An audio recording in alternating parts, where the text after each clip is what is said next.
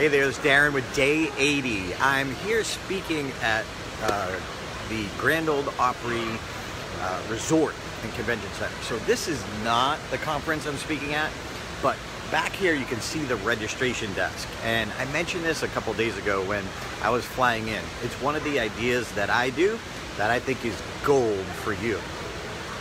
Now, I teach this at the Humor Bootcamp. I don't usually give this one away for free, but it's crucial. And I want to help you connect with your audience. So when you're in front of an audience, let's just say there's a group of entrepreneurs. So I always interview them ahead of time, and I want to know what frustrates them, what are their pet peeves, what's on their mind. See, if we know what's on their mind and what frustrates them, it's one of the keys to connecting to them. So I do that beforehand. So there's two kinds of tensions and frustrations. One is in their day-to-day life doing what they do. And usually a convention or a conference is a group of people who get together with a common interest, like an association or a company. They all work for that company in a certain industry.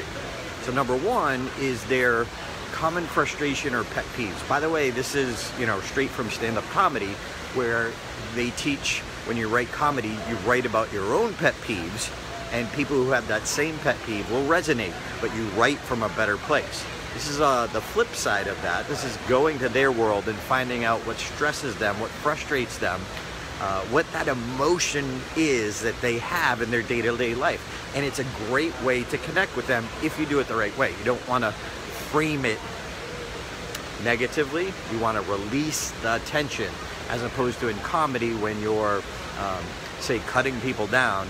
With humor, you lift them up.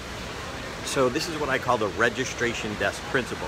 So if you think about that, what are the common frustrations? Well, when you're at an event site, there's a whole different kind of frustrations. It's not their day-to-day, it's what's happening right here at this event. So your day-to-day is one frustration, happening at this event is yet another. So what do people complain about? What are they frustrated about on the event? Maybe their room's too cold, maybe it's too hot, maybe the food is horrible, maybe there's one meeting room you can't find. What is it at this conference? So if you think about it, if we could tap into that and release that tension, it would be gold, because it's only common to them in that time. So obviously, if you know this, you not only did your homework, but you look like a rock star because you had the ability to adjust in the moment. So what I do, my secret is, when no one's around, I go up to the registration desk and I ask them, what are people complaining about? And they're, usually they kind of have to be nice and, oh, no, nothing. But I try and stick around. I ask them again, now that I've planted that seed and kind of created that awareness in their reticular activation system. Big word for me, I know. But, so I want to figure out, what is that complaint? What is the pet peeve? What is the common frustration? We're looking for commonality, not that one rogue comment. So if people can't find a meeting room, no one can find this room, or the food's horrible, or the food's cold, or whatever it is. Now, I also have to caution you that you've got to be careful, and you got to go pass it by the event planner, because you don't want to make them look bad. So what I usually do is explain to the event planner why I'm going to talk about this, because I'm going to help them relieve their tension. Because if they can laugh about it, now there's less likely to be on the evaluation forms. But if I don't, it's going to be on the evaluation forms. If I can relieve some tension, it will go a long way to making it a better event. But I need the event planner's permission, because if they don't understand what I'm doing and why and how it's helpful to them, they can get mad at me. So, you've got to use some common logic too and understand audiences as well. But going to the registration desk and pulling people aside when no one's around and keep asking that question gently and positively, and let them know why you're doing it too, because they might have some insights.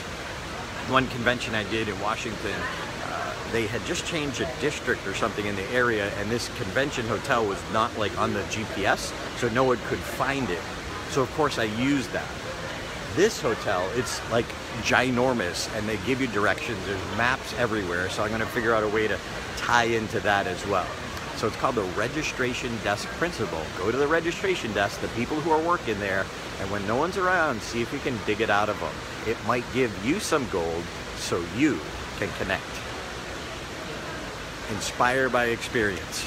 Inspire by example. Tell your story. Help someone. As Mark Brown says, you have a story to tell and someone needs to hear it. See you tomorrow.